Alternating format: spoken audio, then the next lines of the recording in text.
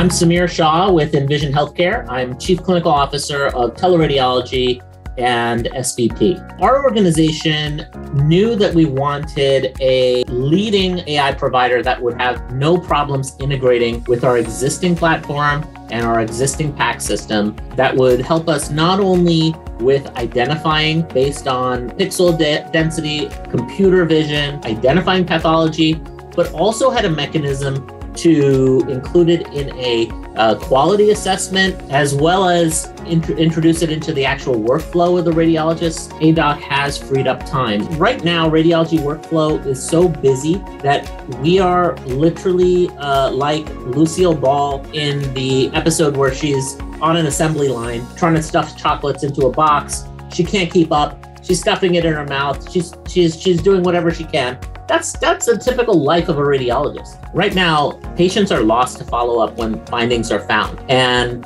the radiologist has so many tasks to do that they oftentimes can't focus on all the follow-up findings that have to be performed. What Aidoc has realized is that they can interact with any format. They can interact with the EMR. They can go into the patient's chart. For example, if a pulmonary embolus is found, that's not the end of it. Has the patient been treated for that? Has the patient been put on, for example, oral medication to prevent clotting so that when they leave the hospital, that's already been initiated? Those are steps that human beings, we forget sometimes. We're not perfect, especially when we have larger and larger patient volumes to deal with. AI is never going to forget to do that step. I think it's a very natural evolution of Aidoc to get involved in that patient care coordination paradigm. And it's going to be the next step in bringing radiologists more and more involved in patient care. And again, I think it's an amazing step for radiologists, and it's improving outcomes. That's the best